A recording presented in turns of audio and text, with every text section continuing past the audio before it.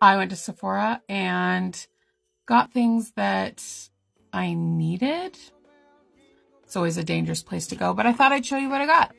So the first thing I got was the House Labs by Lady Gaga foundation brush. I was excited about this. I have the foundation, which I absolutely love, and wanted to try the brush. Here it is. Incredibly soft. Can't wait to try it out. The next thing I got was The Give by Gwen Stefani.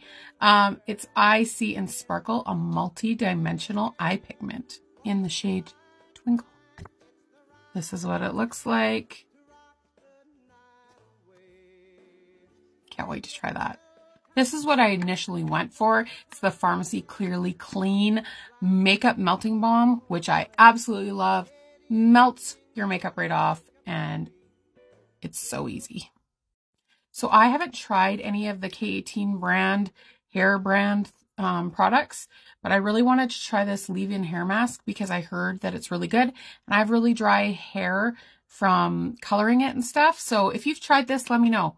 Is it going to be worth it? Is it good? Should I try other things from this brand? Let me know. This is what I'm most excited for. This is the Pat McGrath Labs Divine Blush and Glow Cheek Palette. It's gorgeous. Let me show you. Okay, wait for it. It is so pretty.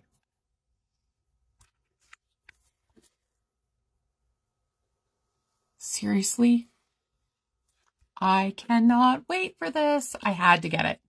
I had some points, so I got the Glow Recipe Skin Reset Duo.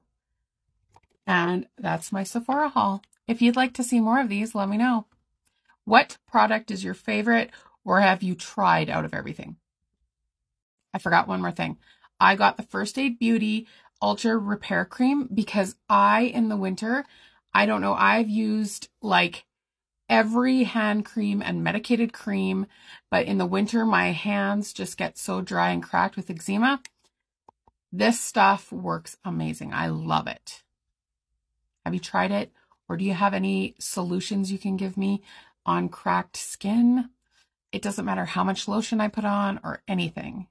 They do not moisturize, but this does help.